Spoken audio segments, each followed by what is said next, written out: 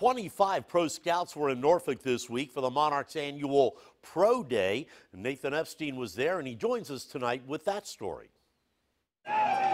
Every rep, every number on a clipboard can decide their future.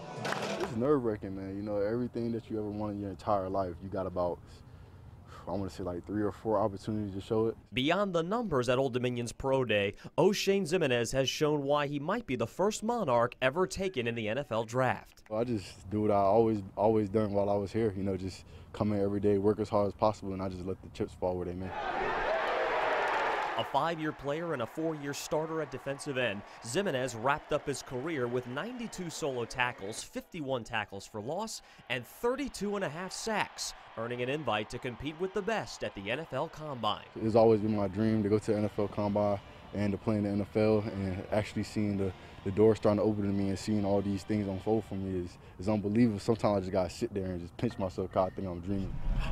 Wideout Travis Fulgham blossomed his senior year with 63 catches for over 1,000 yards and 9 touchdowns. He played in the Senior Bowl and joined Zimenez at the Combine. Don't be shocked to hear his name. You try not to pay attention to those things, you know.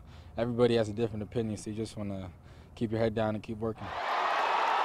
Chesapeake's Isaiah Harper earned Conference USA's Special Teams Player of the Year. Both he and running back Jeremy Cox showed off some speed in front of the Scouts and in front of former teammates Zach Pascal, now with the Indianapolis Colts, and Rashad Coward with the Chicago Bears.